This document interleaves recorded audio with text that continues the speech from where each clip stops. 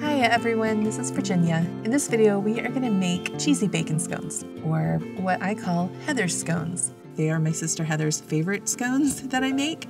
I could make any other kind of scone, and she'll be like, oh, well, I mean, they're great and all, but they're not the bacon cheese scones. So I dedicate these scones to you, Heather. We're going to start by weighing out 240 grams of all-purpose flour.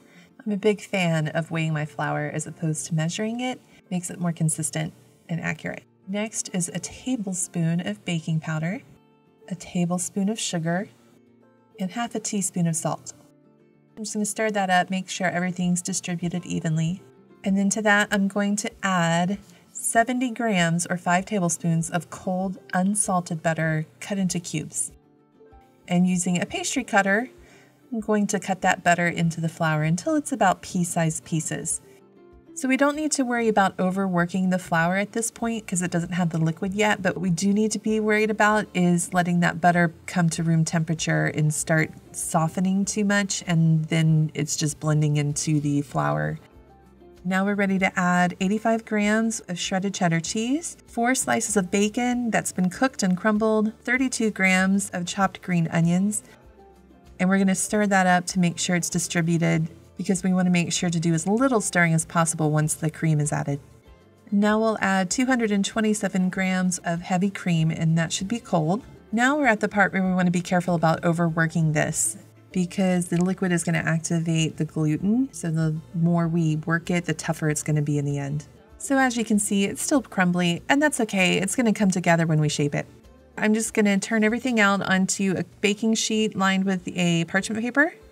I'm not going to be too particular about this. I'm just going to eyeball and split this into halves. And I'm going to work these into 2 patties, doing as little as humanly possible to get them to come together. And now that I have my 2 patties, I am going to take my bench scraper and cut them into 6 wedges. This is a super easy way to shape your scones. Another option would be to roll them out and use a biscuit cutter to cut round scones. Third option would be to scoop them with an ice cream scoop and make drop scones. So now that we have them cut, there's 2 ways we can go forward. We could leave them basically next to each other, maybe give them like a quarter, half an inch between for some airflow. Then that way they won't spread because they'll run into each other. They'll instead rise up. That will create soft edges if you like soft edges on your scone. I happen to like them crispy all the way around, so I'm separating them so that all of the edges get fully baked and crisped up.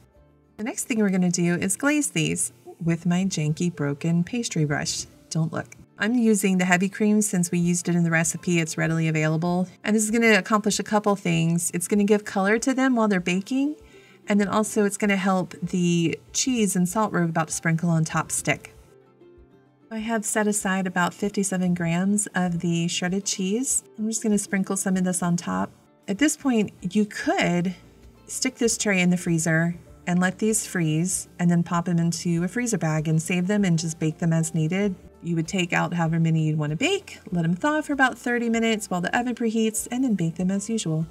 What I'm going to do though is go ahead and bake them all. So I will be putting these in the refrigerator for 20 to 30 minutes.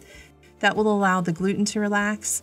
And then in case the butter came to room temperature and might be even a little melty in a warm kitchen, that allows the butter to harden as well to ensure we have a nice flaky scone at the end.